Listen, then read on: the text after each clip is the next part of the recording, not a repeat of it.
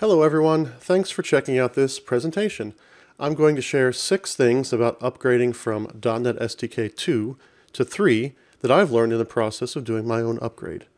As a reminder, this session is pre-recorded, but if you're watching the live premiere, I'm in chat right now, ready to answer your questions at any time. These are questions I often ask myself, so I've put them in my slides to remember. I'm Matthew Groves. I've been a developer advocate here at Couchbase for over 4 years. I'm also a Microsoft MVP, Pluralsight author, and I have a great family. This video first premiered at Couchbase Connect 2020. If you're watching at a later time, make sure to visit connect.couchbase.com so you don't miss out on the next Couchbase Connect event. This is a picture of me back when I used to leave the house and wear suits. And this is what I look like in 2020. And it's been a rough year for all of us.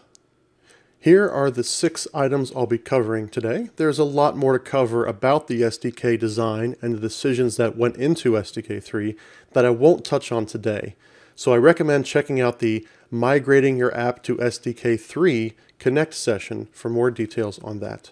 In this session, I'm just going to focus on .NET specifically and some of the major differences that tripped me up when I started converting my 2.7.x .NET code to use 3.x.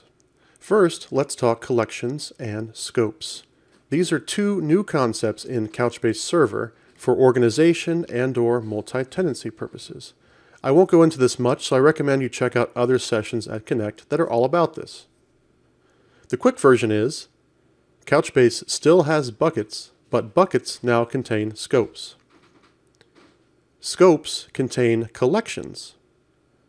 Scopes and collections are still in developer preview, so all you really need to know now is that there is a default collection, which I'll be using exclusively. In .NET, key value operations are now performed on the collection object, not the bucket objects. And also keep in mind that namespaces have changed. I won't point this out every time, but you can refer to the complete code sample on GitHub for details. Or you could start using a tool like ReSharper and not have to worry too much about namespaces. So let's look at a code sample. I've written a series of automated end unit tests in C# to demonstrate the differences. Through most of this session, 2.7.x code will be on the left and 3.x code on the right. Here are 2 base classes that I've created to handle connecting to the cluster, buckets, etc. that every test will inherit from. Now let's scroll down a little more and look at this code. So notice on the left side there are cluster and bucket properties. On the right side there are cluster and bucket and collection properties. To connect to a cluster on the left, I instantiate a new cluster object. Give it a list of servers, authenticate it. I can then use that cluster to open a bucket. On the right, I use the new connect async static method to instantiate a cluster object. I can then get a bucket from the cluster object. And finally, I can get a default collection from the bucket. Now, I can also get a named collection, but I'll be sticking to default bucket for now.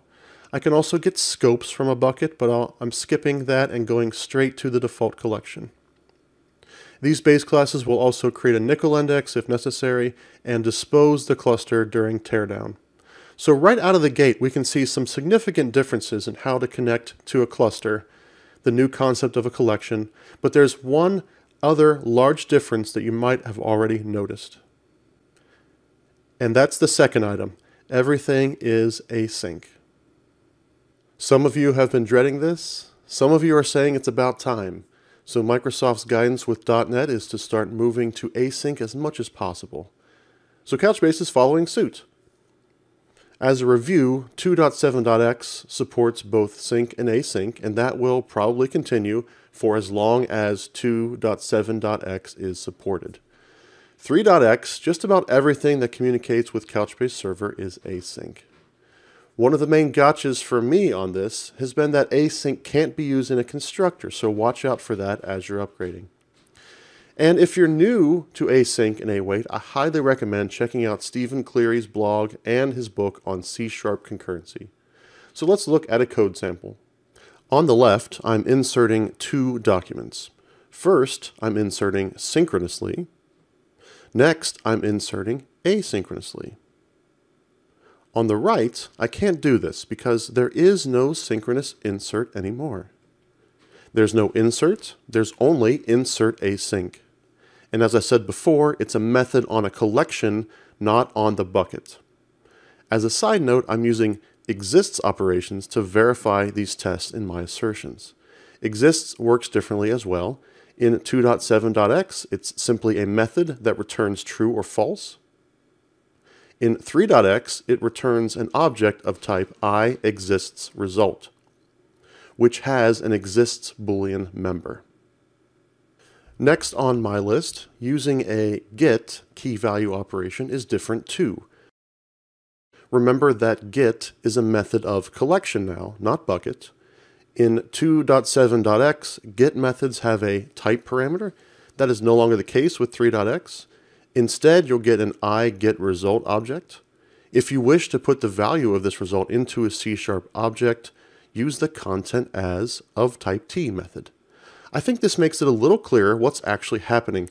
We aren't getting C# objects from Couchbase, we're getting JSON, which you can then deserialize into a C# object, just like any other JSON. Let's look at a code sample. On the left, my test starts by inserting a document, my favorite pizza order.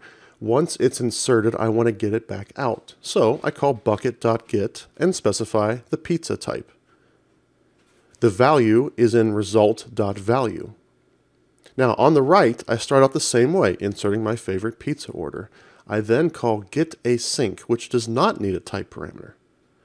On the next line, I can get the content and serialize it as the pizza type. I could also serialize the same JSON result to a different type if I wanted to.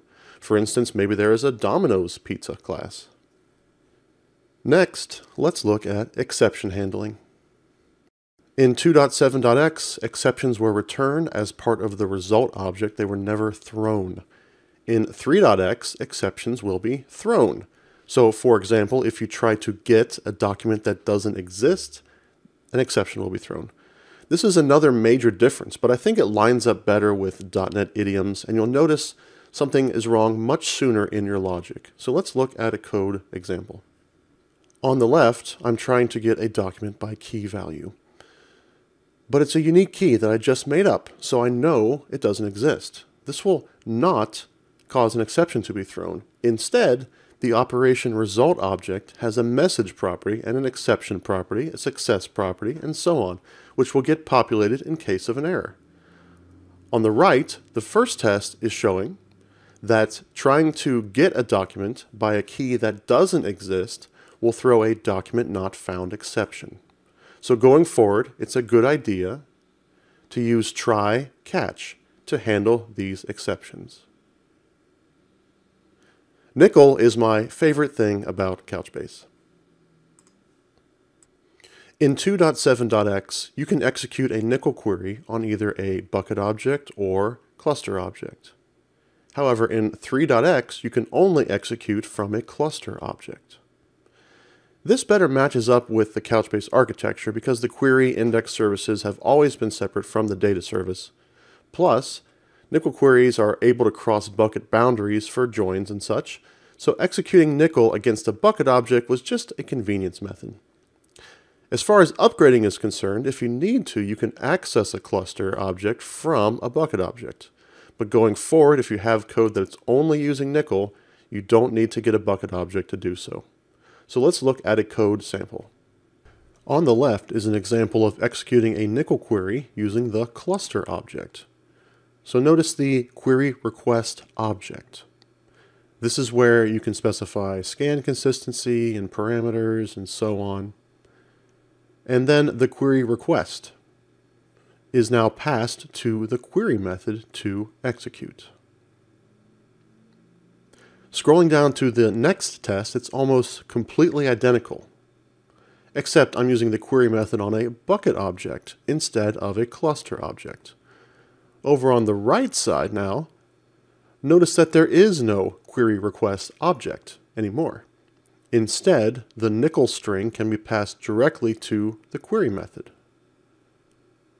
Query options like parameters and scan consistency and so on are now passed in as a query options object. This is a pattern you'll see a lot elsewhere as well, and it's nice to cut down on all the overloaded methods from before. Another major difference here is related to asynchronous code. Result.rows, it's no longer a list, it's now async enumerable. So, depending on your use case, you may want to loop through this collection in parallel, or use an extension method like toListAsync, which is what I've done here. Finally, let's talk about CAS, compare and swap, and concurrency. If you've not used CAS before, the short version is that it's an arbitrary value assigned to a document on Couchbase server in order to allow concurrent changes to a document from multiple processes, optimistic and pessimistic locking, in other words. In 3.x, the key value options API is more fluent, and this cuts down on a number of overloads, again, just like we saw with Nickel. There are a lot of options to cover here, but I want to focus on CAS because there has been some confusion in the forums about this. So for instance, an upsert operation in 2.7.x, you can specify a CAS value. In 3.x, however, you cannot specify a CAS value. And let's look at an example to see why. This first example is 2.7.x code. This is a long test with multiple parts. First, I'm inserting a new document, my favorite pizza order again. Next, I'm getting that pizza order and checking that it has a CAS value. I'm not using get and lock, so this is an optimistic lock, but it's the same principle applies. So next, I'm removing the extra cheese and executing a bucket.replace while specifying a CAS value.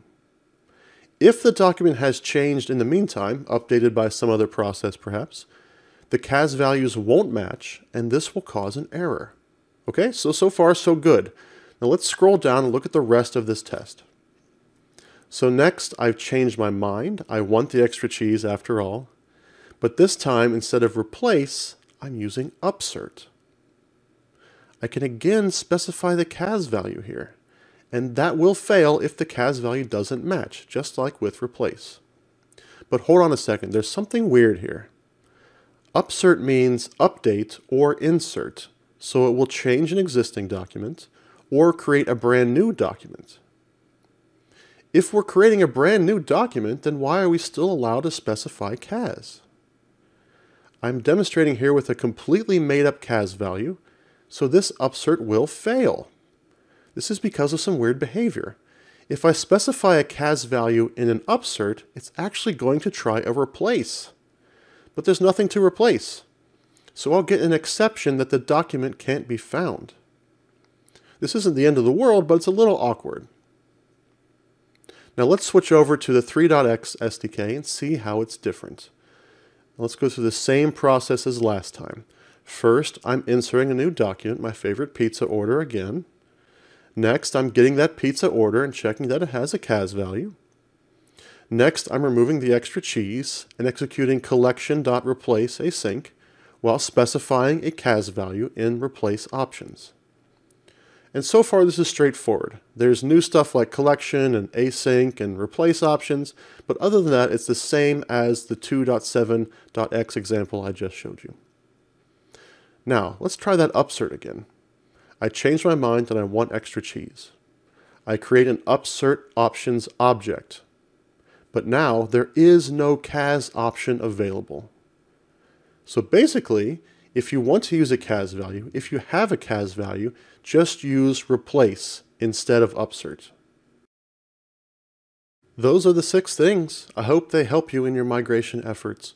Here are some more resources to help you take a deeper look. So start with the migration guide in the documentation. It covers many of the points I've made here today and goes into some more detail.